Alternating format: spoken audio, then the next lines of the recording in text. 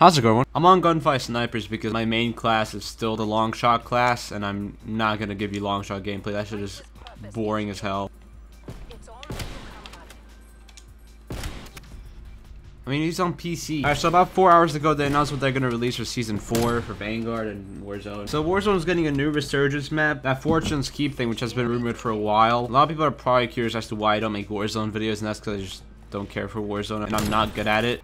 Like, there's no value in watching me play Warzone, I promise you. Getting some new POIs on Caldera, and reduced vegetation. I think that means, like, less trees, less grass. Maybe not less grass, I think that's, like, whatever.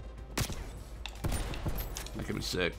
You're also getting the Armored SUV, Portable Redeploy ATM, a Black Market Run, an EMP Grenade, Cash Extraction. I don't know what any of that is. Especially the ATM, what could that possibly be?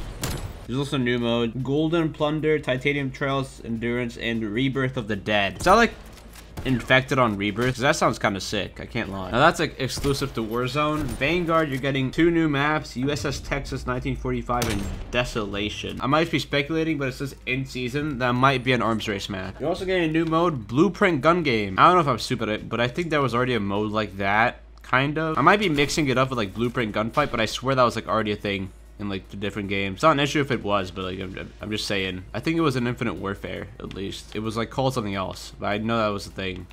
It was called like Epic Gun Game, right? Okay. Now that's all you get from multiplayer. Just 1 mode and 2 new maps. For zombies though, you finally get round-based 𝙎𝙎𝙎𝙎𝘎. Numa. I really need to get into zombies, dude. I just haven't found my way to get into it yet. I haven't really found a draw pot yet. Your ass. Come back. Well then. Where was he? Oh, so you guys Numa, and that's for the most part it. Now, as a whole in both games, you get 3 new operators.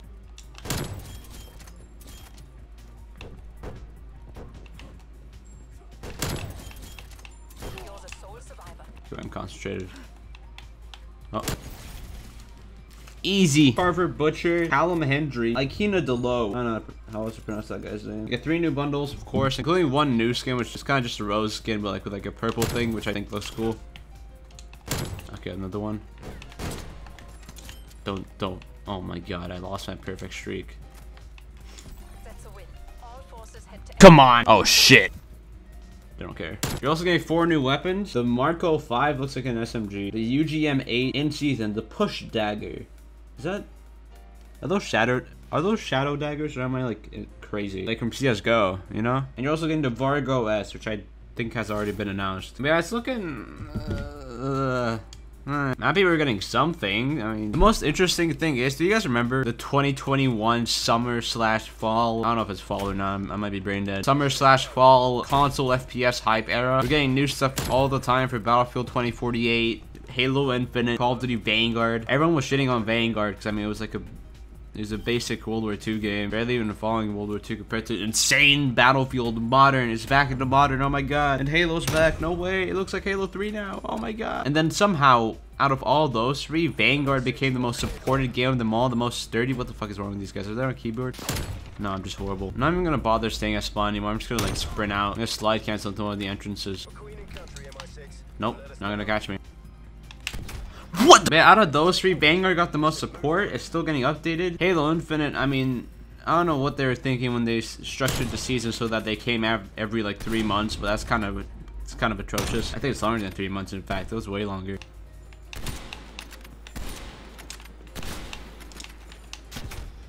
Bro, I can't. Execute. What the? Huge. Major. It's just you and me now. Let's show 'em what we're made of.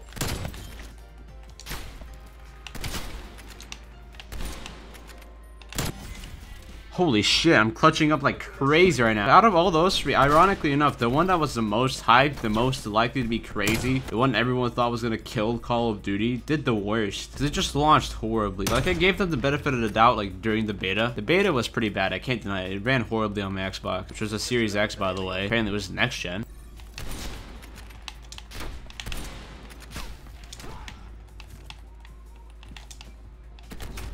I don't know what the fuck I was thinking. It ran pretty bad, a lot of glitches. It was just kind of a mess. But I gave it the benefit of the doubt, right? Maybe it was like an earlier build. Because usually, right, game companies, they have two separate builds that they roll out when it comes to these types of things. Like the Halo Infinite demo at E3, I think. It looked horrible because it used like a really old pre-alpha build like 8 months before like what they were developing. They'd like modify it that way instead of like modifying the main game so that it doesn't like break shit.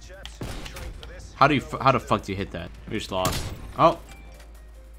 He might have enough motivation. Yeah, Battlefield 2042 was horrible. I don't think there's any jumping back from that. Maybe in like 3 years time. Like Cyberpunk has been getting kind of good reception nowadays. I don't even care about the main game anymore. I just think the Cyberpunk animation thing looks really cool. I'm probably gonna watch that. Okay, we might actually bounce back. Reverse sweep. Hold up. Oh, this guy's carrying. It really looks like they're all like pulling their weight, but nah, this guy's like insane. Halo Infinite update cycle is pretty bad, but at least the core game is good, right? The mechanics are really fun. How the fuck do you hit that? How? I already completely forgot what I was trying to say. The point is that somehow Vanguard ended up being, like, technically speaking, like playability wise, the most successful out of the like weird hype trio that existed. But yeah, season 4, it looks okay, I guess. I don't know.